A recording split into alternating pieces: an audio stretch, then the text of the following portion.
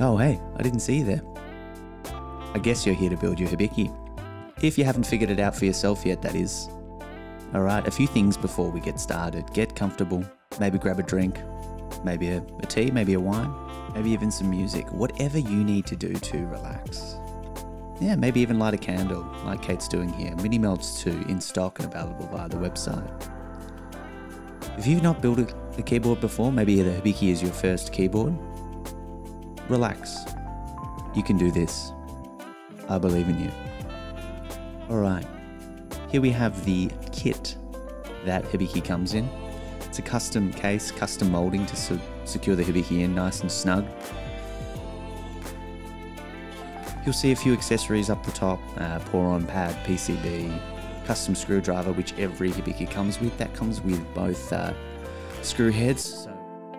Now you'll notice a Wilbertech PCB tucked up the back. Pull it out, you won't need it yet.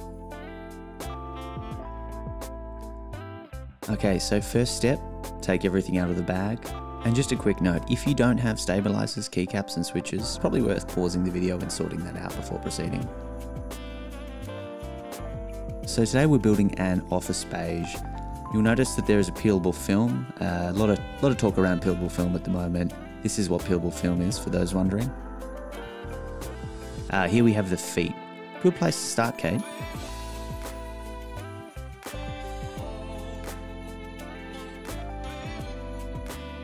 You'll notice these are custom feet that say "Don't worry, be HIBI." A little nod to one of our favorite classics. Alrighty, another thing to note here, we left the peelable film, the famous peelable film, down on the desk. It just adds a little bit of protection when you're building it. Naturally, polycarbonate is a soft material and it will scuff over time, but we do our best. 4 feet, perfectly put on, but you're not done yet, as you might be able to tell. Again, you've waited a year for this keyboard, so you don't want to rush the process, just enjoy yourself, take your time. You'll notice that the case is pre-assembled. It's not fully tightened from factory. 8 screws there. You can use a screwdriver. You can use the screw heads we supplied with the screwdriver. You can use your favorite electric screwdriver. Look, it doesn't really matter.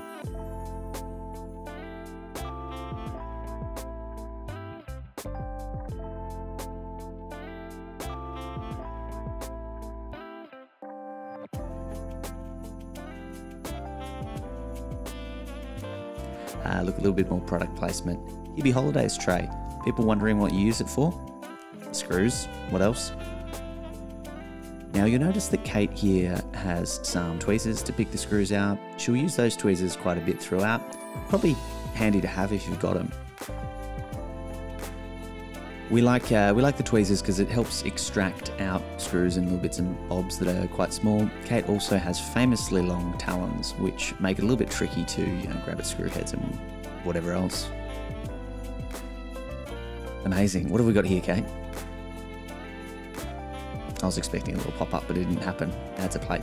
Okay, and we've got the Wilbertech PCB, office beige. Each Hibiki comes with a kind of color matched or complementing color. Now, stabilizers. Stabilizers. Of course, this is a hot swap PCB because we do not have time to be soldering. Alright, so stabilizers are the first thing. They don't come in the Hibiki kit. Staebies are good. I think we're using them here. Awesome Gatorons. Whatever your preference is, figure it out for yourself. 3 to 4, depending on your layout. First thing you're going to do is obviously lube the stabilizers because no one likes a rattly spacebar. We didn't show you that because, you guys are adults and know what to do here. Alright, so you're going to be screwing the screws of the stabilizers to the PCB. You might want to undo the daughterboard, that just pops out. And you might notice if you have hawk eyes that Kate has switched to an electric screwdriver or driver. It's a little bit easier when you're kind of messing around with these little screws. There you go, there's nails actually possibly coming in handy for once. And of course you'll see the mini melts in the corner, adding some nice ambience to the build, and that HIBI Holidays tray just coming in handy. What an absolute godsend. Off comes the daughterboard. It's now daughterless, or it's an orphan daughterboard, I guess. Alright, this is a pretty quick process if you've done it before. If you haven't, don't stress. But yeah, definitely lube those stabs. I'll say it one more time for the people up the back. Lube your stabs. What's next? Standoffs. Okay, what are standoffs? Other than kind of sounding aggressive. Ah, there's the tray again, so handy. So thankful that we have that here. Okay, so the standoffs are effectively spacers. It just adds a bit of distance between the plate and the PCB. So you just kind of like hold it on one side, screw it in from the other. Again, electronic screwdriver or electric screwdriver is a little bit easier just to kind of get it done quickly rather than sort of going old school. Here are those tweezers, makes it easier to play. This is a little bit of a tricky thing to do, so the tweezers are valid here. There's a few to do. I think there's like 6. If you want to count, you can. Tell you what, that office beige PCB to match looks great though. This is a custom thing. Most people don't, go to that level of detail, but Wilbur and Kate do. Beautiful, done. Just kidding. There's a little bit more to do here, but not that much. The Poron. This is the plate foam. This is pretty cool actually. Follow the instructions. Stick carefully. Here we go. Line it up. See where it's gonna go. See how it looks. Looks pretty cool. Happy with that, Kate? No, not yet. A little bit more fiddling to do.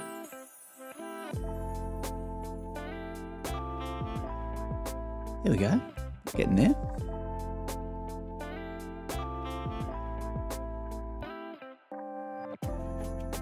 Fantastic. Here we go. This is the sort of final piece of the PCB sandwich, as I like to call it, or assembly. Most adults call it. But it's looking good. It's looking fantastic, and I hope you're doing okay. I hope we're sort of a third through the build process here. You can always skip back. You can always replay things. What did I tell you at the start? It's not that bad. It's not that complicated. You've got this. Hang in there. There we go. Delicious. What a delicious looking PCB sandwich. What could be next though?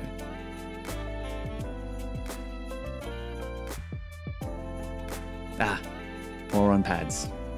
This is a bit of a controversial one. Now, we stick it directly to the plate. Some people stick it to the case or to the base, whatever. You're insane. You're absolute lunatics. Stick it to the plate. It's how it's been designed.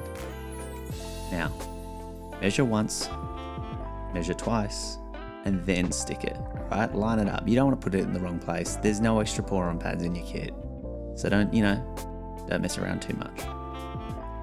This is one of the more kind of time-consuming parts of the build. Obviously, lubing your stabs is a bit of a fiddly mess. Obviously, switches, if you lube them yourself, or if and surely you're lubing them yourself or buying factory lube switches. But this is oddly kind of time-consuming. Loving these tweezers though, absolute precision. Kate does not mess around when it comes to precision builds.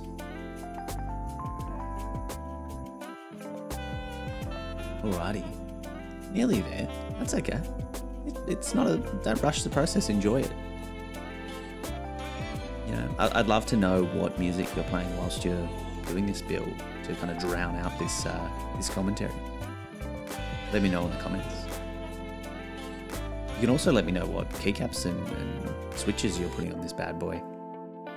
Alrighty, so Office Beige is named after old office equipment. Whilst Kate has a tea break, I'll give you the origin story. Old office equipment that's kind of yellowed, printers, Macs, Apple computers, that sort of thing, scanners, faxes. It's that kind of faded beige color that everything seemed to come in. All right, another cup of tea there, ready to go. Now it is time to put the switches in. Obviously this is a Wilbur hot swap PCB, extra hot, but it makes putting the switches in super easy. These are Greenjackets. For obvious reasons. If it's not obvious enough, it's because they're green. A few tips for putting in the switches. Don't bend them when you put them in, basically. Just keep them nice and straight, press them in, make sure they're nice and firm, exactly how Kate's doing. I always like to buy an extra sort of like 10-15% of switches, just in case, maybe get like 70, 75, 100. It's just always handy to have some good switches laying around, guys. So have them handy. There's usually a few duds in the batch. It happens, don't stress out about it. Just have some extra handy. They're not that expensive. Kate did that really quickly, I'm impressed. Here we go, look at that. Stunning, stunning. Quick tea break. It's thirsty work, honestly. It is absolutely, it's honest work, but it's thirsty work. Alrighty, remember that lovely polycarbonate base? Well, guess what? It's time to screw the daughterboard to the case. It's really simple. There's 4 screws, line her up, put her in, and off you go. Now, there's a little bit of a technique to kind of folding the daughterboard cable down after it's been plugged into the PCB. You'll see how Kate kind of delicately does it. So just keep an eye out for that. It's just like a little tuck. It's not anything crazy, and don't be scared by it. But if you want it to kind of look good from the underside when you're showing your friends who missed out on a Hibiki, you want to have a tidy kind of daughterboard cable.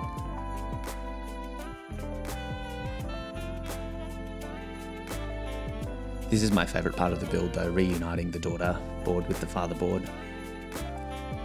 Now, you'll notice that Kate has rotated the case bottom away from her as she lines it up into the grandfather board, into the Wilbertech PCB there.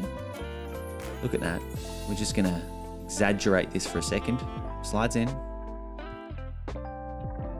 There we go. You can do this, Kate. Come on. Maybe get those tweezers. No? No tweezers. Here we go.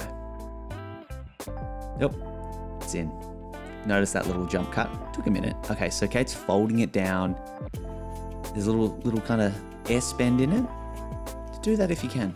If not, not a huge deal. Geez, you can already see the flex kind of coming through. Oh, and those green jackets look really cool. Kind of, they contrast the beige PCB nicely, and yeah, it's a nice little choice, Kate. Okay, and on goes the top. Obviously, the logo points towards the USB port. Gotta love peelable film. Okay, now it's just time to simply screw in those case screws, all 8 of them. Now, this is an important step, probably the most important step that we have. Watch very closely how Kate kind of screws in diagonally from the corners first. Not all the way, but from the corners. There we go. So she's gonna come back for a second pass once they've all been tightened, sort of like 80%.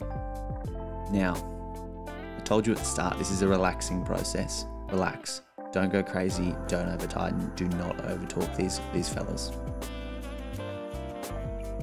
Look at that. See, second pass. All nice and snug and tight, but not too tight.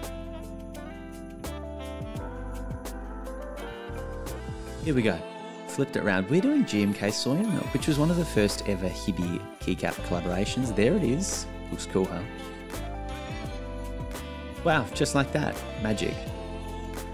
I mean, it looks pretty good. Let's be honest. That looks really good. It looks amazing. But how does it sound? Well, we'll link up a typing video. I mean, you know how it sounds. That's why you bought it. Tap, tap, tap, tap, tap. Sounds great. Here we go.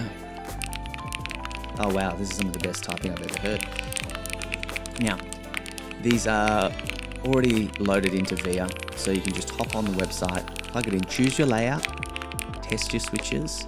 Probably test your switches before you put your keycaps on. It wasn't shown here. I think that's just Kate doing it out of habit every time. But definitely test your switches before you assemble everything and before you put your keycaps on. Because if you have to swap it out, it's a bit of a pain after.